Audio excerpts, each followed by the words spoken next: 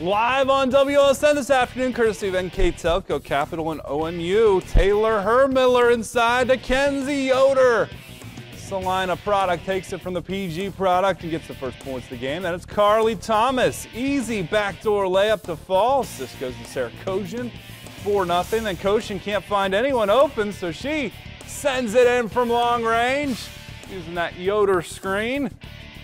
As Ohio Northern gets a home win today. It was a sweep for the Polar Bears, 60-52 at home, 72-71 on the road. Nice victory for ONU.